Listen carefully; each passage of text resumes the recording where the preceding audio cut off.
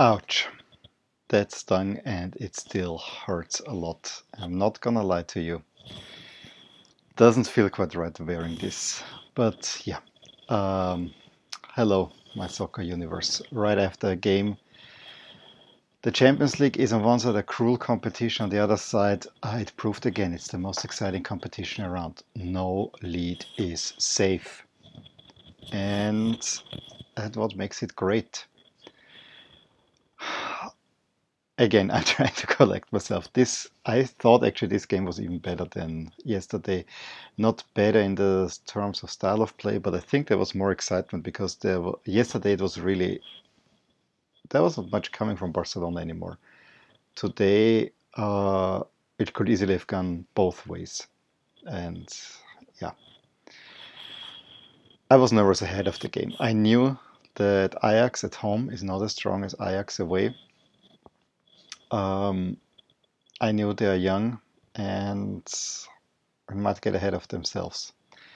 My nerves were calm for the first time after barely 4 minutes when De Ligt scored after a corner after Tadic missed a big chance. Again, I didn't make notes. I realized yesterday, even if I would, I'm way too fixed on the screen. It's on the first leg, it's probably better. I probably have to get better at that more. Um, Practice also last week. I was on a vacation, so it was a little bit more relaxed in many ways. Yeah, Tadic had a big chance. Deflected shot was saved by Lloris. Corner, De Ligt. Trippier completely lose him. No one picks him up. Heads it home. No overtime. Okay, we're fine. We'll go to bed at a decent time, hopefully. Depending how long this video will be now. And then Spurs comes right back with Son hitting the post. I mean, I was most afraid of Son today, although to be honest, he didn't show as much as you usually see from him. But right there, it was 2 minutes after the goal. He hit the post. He aimed for the near corner. Was kind of unlucky, and that kind of set the tone for the game. Then the Spurs had a slight period of dominance where, yeah, they didn't get anything really that's got on the score sheet, but you could feel that Ajax is not playing the Ajax way. Not this dominant, I don't care, passing around, moving around, fluid style. It was a little bit more nervous. They had occasional flashes, but it didn't really come a lot. And yeah, Ziyech actually makes it 2-0.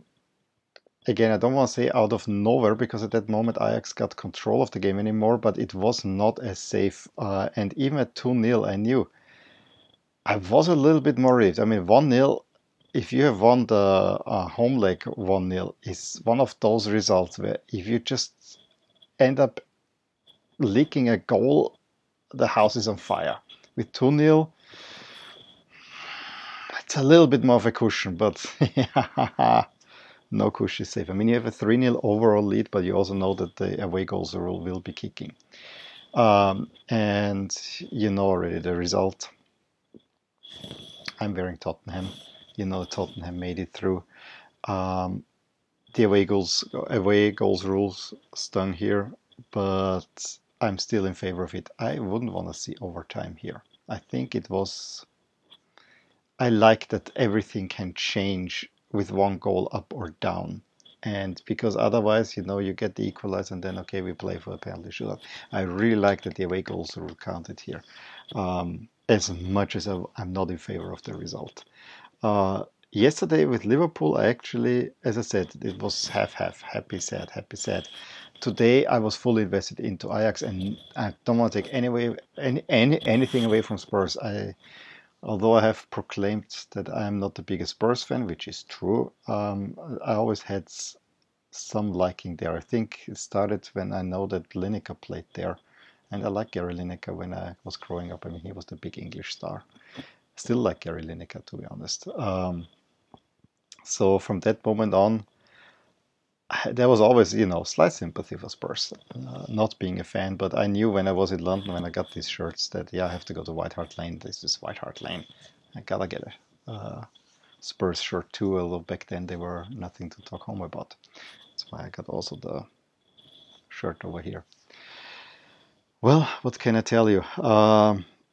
Second half starts and Llorente comes on. And Ajax actually was missing Neres, and that's I was hoping it will not be a big miss, but I think Ajax was missing something down the left side, not having Neres. I mean, Tadic and Ziyech played overall a good game, although a little bit sloppy. But Neres, I think that was a serious miss for Ajax. There was a lot of dynamics got lost. And you could already see that Ajax and also Donny van de Beek, I didn't see. I mean, he was outstanding in the first leg, and he was not really there today. So yeah, uh, you could see there's some nervousness there. It's not necessarily their game, and didn't help them. You know, the crowd is behind them, but you feel it even more. You cannot be as easy. So yeah, where am I getting? Lucas Moura puts one back after there were very a few chances, and it was through Dele Alli. I mean, Dele Alli had a big shot before, and then Dele Alli he just went through, and he let Lucas Moura have the ball, who slots it home 2-1. And my wife said, "Yeah, they are very aggressive now," and of course they needed to be aggressive. I mean, this was their last chance. 2 minutes later, I think they shot something wide and said, "Okay, it's not gonna be like yesterday." Yeah. Then great save from Onana on Llorente, where Llorente gets the ball back and does not know where it is. I mean, Llorente is basically a foreign object in the Spurs squad. And he's clumsy as hell, but somehow he makes his impact. He gets the ball, Onana gets it off him and just needs to get on it. And I thought that the scene is over, but Schöne is there and there's no common communication. The ball comes loose, gets to Moura. And then what Moura does, I mean, it was scrappy until that point, but then what Moura does, back of the goal, has good control, knows exactly where the goal stands, moves around, puts it in the net, 2-2, more than half an hour to go. And I got nervous, but my nerves calmed because Ajax at least got back into the game. Yes, Spurs were dangerous and Ajax had to hold them at bay, but I think for the next 20 or so minutes, Ajax actually could calm the game down, which is something Barcelona couldn't yesterday. And they had chances. They got chances, and most notably through Ziyech, who hit the post. Also missed another chance that much wide. There was also a counter-attack very late between Ziyech and Tadic, where they actually had at least a 2-2, if not a 2-1, where they need to get something going. Tadic cannot just put it wide over. Similar when they defended a corner late on. They got a corner in the 91st minute, and they want to play it at the corner, and then Tadic wants to play too cute and gets it out of the box. That's vital seconds thrown away, and on those little things the game can turn. But I'm saying like Ajax had control, but in the last 10 minutes, every ball going into the Ajax box, and I even was afraid that Onana will spill it. Onana, I think, is a great goalkeeping talent, but he has this occasion. He reminds me a lot about Dida. For Milan, who also, for the longest of times, you knew you have a good goalkeeper, but Dida always had this mistake in him every single time, and you were never really safe. And Onana reminds me a lot about him. There were 2 or 3 situations, but then there was also a huge chance. I think it went to Vertonghen, played with a mask. Ball comes to Vertonghen. He just gets on it. It goes against the crossbar where Onana is also there, and it falls back on him, and then it's cleared off the line.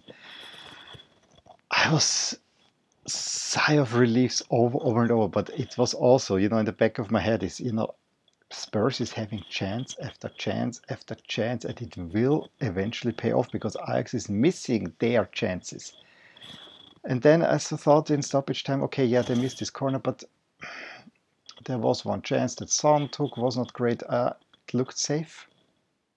It looked safe, and I'm afraid this is what Ajax thought too. Ball comes to Lucas Moura, and he slots it in. And Onana was out of position, as was De Ligt. And it's the 96th minute, and it hurts. I mean, you could say that they were deflated. I mean, like the kick of all the Ajax players at the mid-line and going for. And I really thought it was safe because at that moment, there was the one corner where Lloris is coming in front and you had it. You had it there. You just need to keep the ball. You need to hold on for one more minute. I mean, I know holding on for a minute is not that easy, but get the game in the other half. Go to the corner flag, dribble yourself through, play. But you could feel the nervousness, and you could feel nervousness everywhere. So yeah, Spurs goes through, and it really hurt. And I was cursing when that goal went in. Was hoping that something magically will happen. No, nothing happened. But then when I see um, at the final whistle Pochettino's emotions, then I think, okay, I said it already today that I would find it really, really harsh on Spurs if there will be an all London final in Baku and Spurs has to miss out in the semi-final. It would be very Spursy, but it would not feel right. So yeah, we have an English final. One thing that a week ago we didn't expect at all, I would say. But we have this English final, and so be it. I'm not a fan of all English. I really would have liked two different countries. I would have loved Liverpool against Ajax, especially I would have given Ajax the advantage because, as I said yesterday, the Premier League ends this weekend, and then there's a huge break. Now, on the other side, I'm a little bit happy. Now it's more even. You don't have this issue anymore. Will be an all English final, same preparation for everyone. I do somehow wish that Kane comes back, but I doubt it. Same thing for Solar and Firmino. I hope that these 3 weeks that they have will give them the chance to get fit and maybe we see best on best.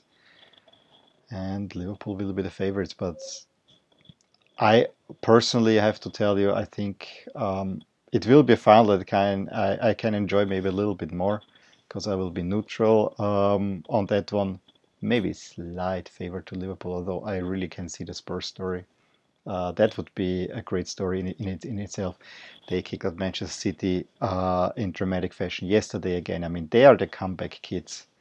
Also, the way they got out of the group stage. So, I mean, there's a lot of perseverance going through, which is a great storyline. So, maybe for that reason, yeah, I cannot really tell you where I am. I think I could see both stories.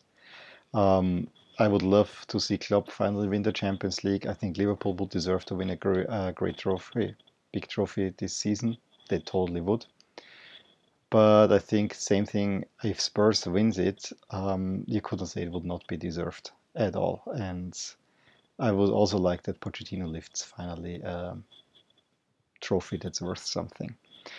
Uh, Now, from the Milan point of view, if Liverpool wins it, they're just one behind Milan, which yeah would make me a little bit nervous. But you know, that's maybe the smallest thing. I think I will probably enjoy this final. It's not the Johan Cruyff final, the one that I probably wanted to see. I would have been excited for Liverpool Ajax, but I'm also, I have to get over now this pain. I really wanted Ajax to be in the final because that would be my story of the season. If Ajax won the Champions League again, that would be in my the best story. The second best story actually would be probably Spurs winning with Liverpool's probably behind, but it's not such an underdog story. Liverpool was always among the circular favorites. But there you go. Madrid, get ready for an English invasion. It's gonna be a curious one. Probably an interesting matchup. I think this could be a really, really, really good final, and we'll see. And while it's not exactly, it fits to Madrid. We have the red against the white. Not quite, but almost there. Okay, now that I talked to you, I feel slightly better about the whole thing. I could talk it all out, I think.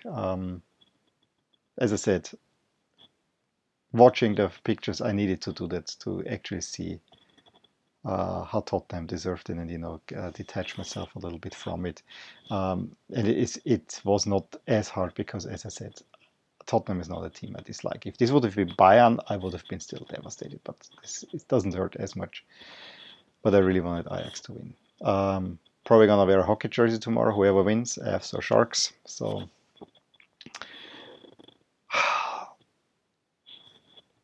let's take it.